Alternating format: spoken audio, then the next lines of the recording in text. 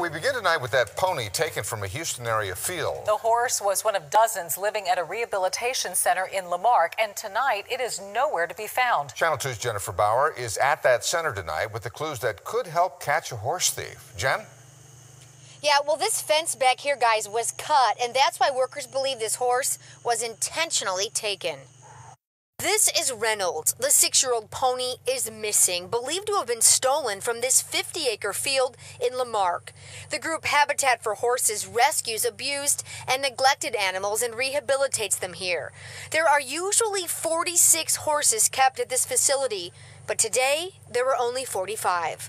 Every morning we feed, and as they're eating, we count to make sure that everybody is accounted for. And this morning we were missing one horse. Denise Robinson works for Habitat for Horses. She began to scour the 50 acres, looking to see if Reynolds was hiding, injured, or maybe stuck in some vines.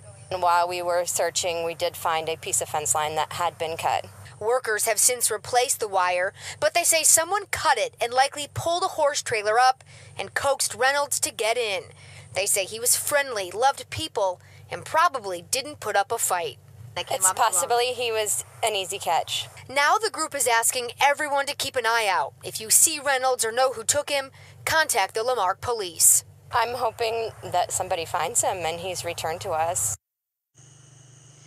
Now, in the organization's 20-year history, they have never had a horse go missing from their property before. They tell us they are now considering adding some security. They are also offering a $1,000 reward for the safe return of Reynolds. We're live in Lamarck tonight. I'm Jennifer Bauer, KPRC, Channel 2 News.